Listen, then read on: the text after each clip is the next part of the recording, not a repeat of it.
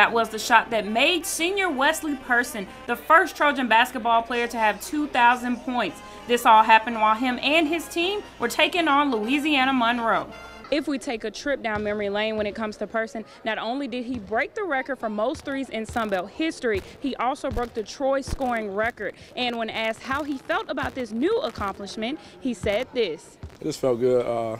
Just to have a coach that believes in you. I mean, all 4 years, he's always been confident in me and confident in what I can do. And just stepped up and just scored. So, I mean, just did whatever I could to help the team win. Wes getting 2,000 points, I mean, that's an incredible accomplishment, number one, for a college basketball player. But it really just speaks to his consistency from the day he walked in here. He had a professional mindset, knew how to practice, knew how to prepare, knew how to get his body. He's improved his body. He's just been, if you're a coach, if you say, you know, there's one guy, you know, that from A through Z, you know, that you could have a guy like that, man, he's that guy. You just can't imagine how many areas that he checks the box. Just unbelievable career. Person, along with Kevin Baker, Juan Davis Jr., and Yarrow Moravec, all witnessed their final home game in Trojan Arena.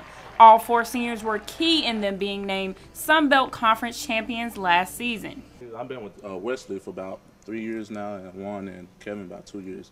They like brothers to me, so I was happy to see us win tonight and just finish their home season with a bang.